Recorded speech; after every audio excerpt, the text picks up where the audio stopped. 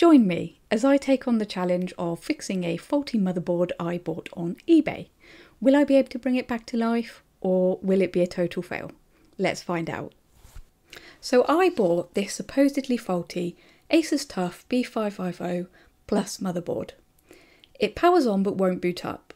The seller couldn't test it, the last buyer gave up, so today I'm going to see if I can bring it back to life. Here's what the seller said.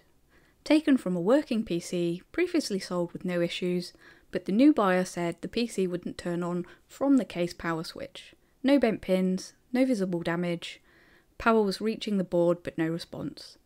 The seller couldn't retest it, so it was sold again, this time to me for parts.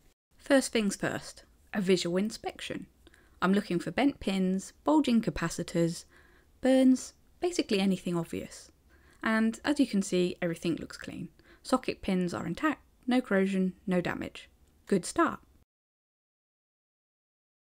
As you can see from the video, it was now time to test the motherboard outside of a case because it's easier. So this was simply powering it up using just a CPU, so the Ryzen 7 5700G, and a stick of RAM and a power supply that I knew worked. As you can see, I was using a screwdriver to jump the pins directly, bypassing the need to use the case switch. So what you can also see from that video is that it was a success. The fan spun up, the LEDs lit up. However, what you couldn't see due to a filming faux pas, massive apologies for that, was that if I grab the board, there are some LED lights just here. And what I had was an orange light up on the RAM section. So what I did was, obviously I immediately knew that that was an issue because I wasn't seeing anything on the screen. So to begin with, I switched out the RAM. I knew that that RAM was good because it was brand new, but I thought could be a problem with the RAM. So I pulled out the RAM, stuck another one in, and there was no dice.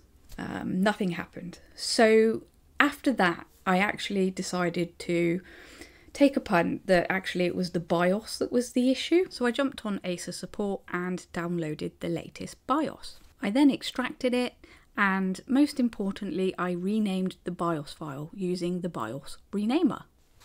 And because this board has Easy Flash, I plugged in the USB, pressed the button, and it updated the BIOS, and success, it worked.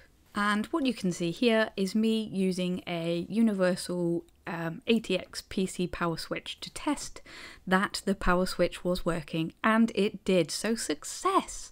I fixed the board.